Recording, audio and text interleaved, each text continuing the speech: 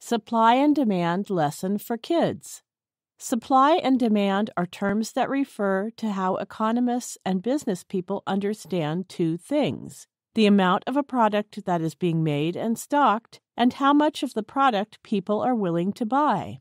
Understanding this relationship helps the people involved learn how to calculate the price of a product.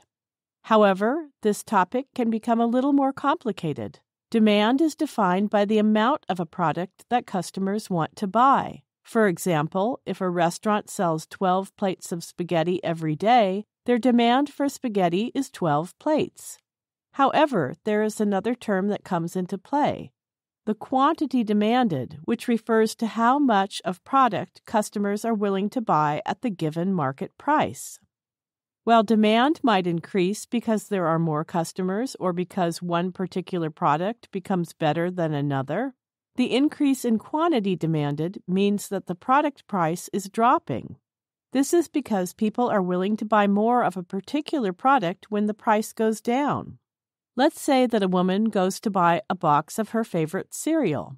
The cereal usually costs $3 for one box. Today, however, she notices that it has been marked down to $2 a box. Because of this, she decides to buy 2 boxes. She buys twice as much cereal, twice as many products as she usually does, because the product is cheaper.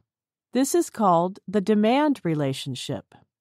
The quantity supplied, meanwhile, describes how much of a product its makers are willing to give while they make a certain price for their product. If a furniture company knows that it will make $50 for a table, for example, they may decide that it is only worth their time to make 30 tables a week. However, if the price of a table jumps up to $100, it is worth their while to make more tables, since they will make more money. This is different from supply, which refers simply to the amount of a particular product someone has at a given time.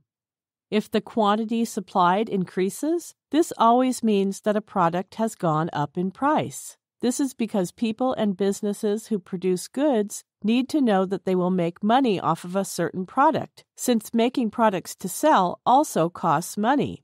There are tools that are needed, employees to pay, and more.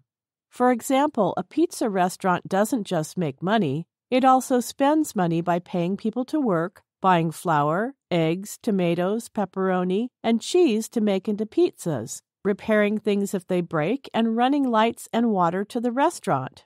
If the price of their pizzas go up, however, they will be able and willing to make more pizza, since they are making more money that will help them do all the things they need to do to run their business. This way that the price of a product is connected to the supply is called the supply relationship. I hope you now understand what supply and demand mean. If you liked the video, remember to like and subscribe to our channel.